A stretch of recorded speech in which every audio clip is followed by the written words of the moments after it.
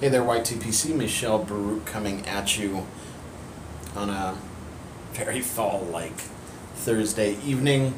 I am finally pulling the plug, giving a try of Ye Olde Haunted Bookshop by Cornell and Diehl, which of course I've always been a little too intimidated to try. But I like the Black XX so much, I thought, let's give it a whirl.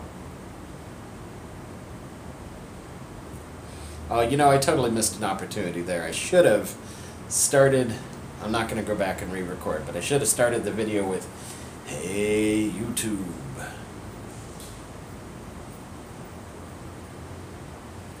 Because, of course, like a lot of people, when I think haunted bookshop, I think Matches.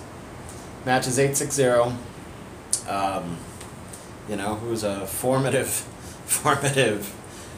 YouTube pipe community presenter in my early YTPC days.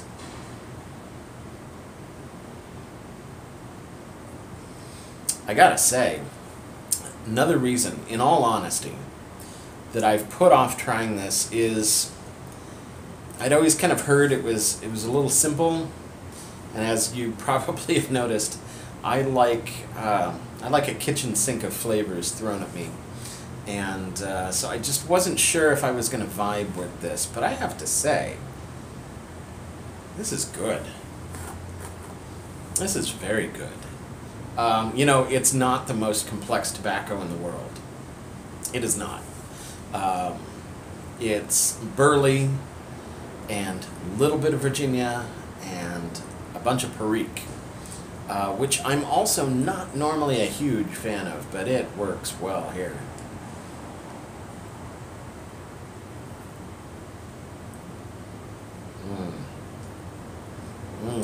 You know what I like about this? It's, of course it's got a little nuttiness, you know, burleys do, but something here that reminds me of toasted wheat bread with salty butter.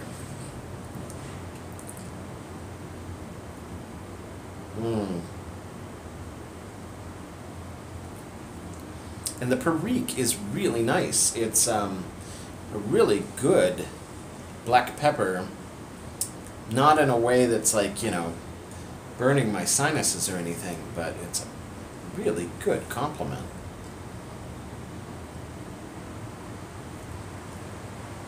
But yeah, toasted bread. That's my main takeaway here. I gotta say, it packs nicely. It burns great. This is a perfect burn. It is a bit dry out of the tin. Let's take a peek. Without inhaling the tobacco.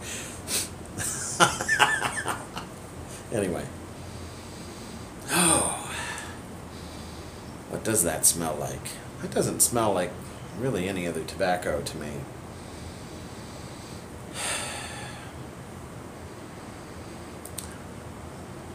This smells like sour bakery smells. Maybe that's just because I'm already tasting the buttery bread, but this smells like a bakery to me. Not a sweet one, though. One that does like artisan breads, rising yeast breads. But there's more to it there. This isn't like a simple white, like rising challah dough or something. There's like a fruitiness. Yeah. Okay, so it's like rising yeasty bread and figs.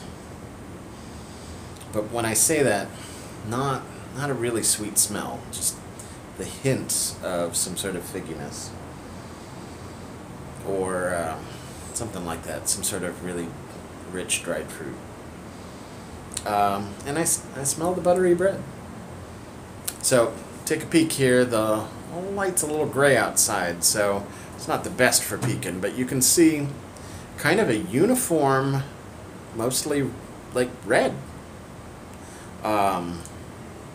Some dark bits in here and some slightly lighter bits, but for the most part, you know, kind of a not quite cinnamon color, but pretty red.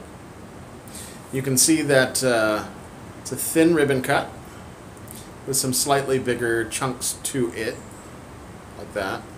But again, really easy to handle, no moisture at all. Ready to go into the pipe, and not like you've seen me, I don't dry out tobaccos when I do these first tastes, with the exception of the Black Double X, because, I mean, it was just an oil factory. Golly. So,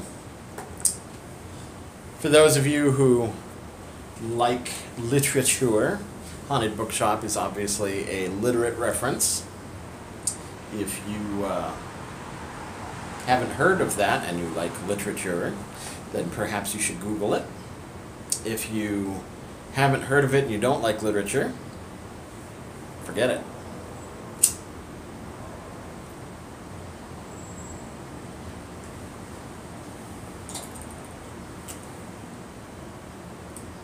Good spice out the nose. So I'm smoking it. This is a virgin run of this particular corncob second. You can see it's got the cross out on the label there. This is one of the 7-day set of seconds that I bought, and I've been saving it for something that I wanted a decent bowl for.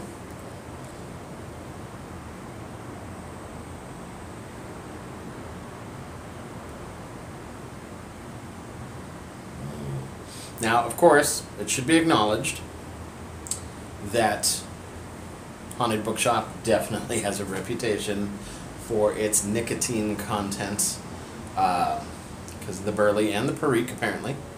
I have not had dinner yet. We'll see if this hurts me. It is not, I'm not feeling it in the back of the mouth and the, you know, uvula and stuff anywhere near like I was feeling with the Black Double X, but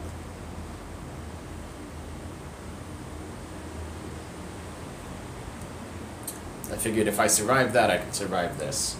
And I'm glad. This is definitely a codger blend I can get behind. This is good.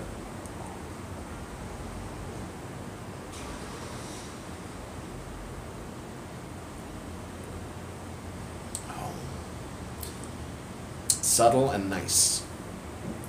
And today I have paired with it a little Milwaukee Brewing Outboard Ale. Lovely stuff. Trying to think if I've shown you this before. One of the many amazing local breweries around here. Let's see, are they distributed by anybody? I have no idea whether this is available outside of Wisconsin. Probably is. I would hope it is. Look on, I think, what is it, Brewfinder or beerfinder.com?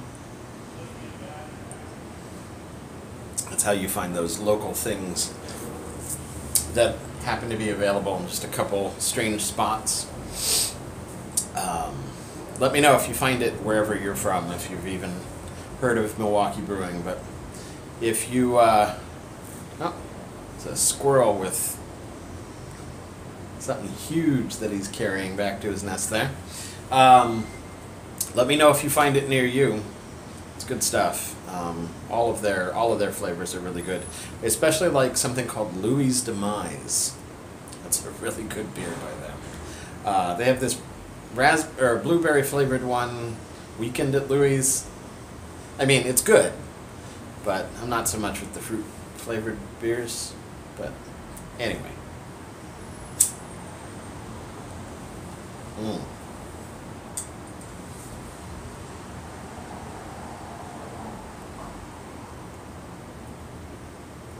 I gotta say, you know, there's not a lot to talk about flavor-wise here that I didn't already say. It's not super complex, but it is solid.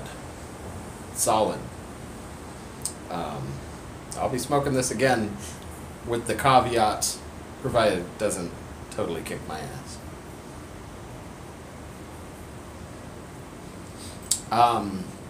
Obviously, Yom Kippur just happened, and for those of you who have been following me for over a year now, would know that this time last year I was feeling pretty cruddy. I really didn't even want to participate in the high holidays last year. It was in a really, really crappy personal place. And, oh, maybe you can see the squirrel run by. There he goes. Hey, buddy. And this year could not have been more different. This was a really, really beneficial Yom Kippur.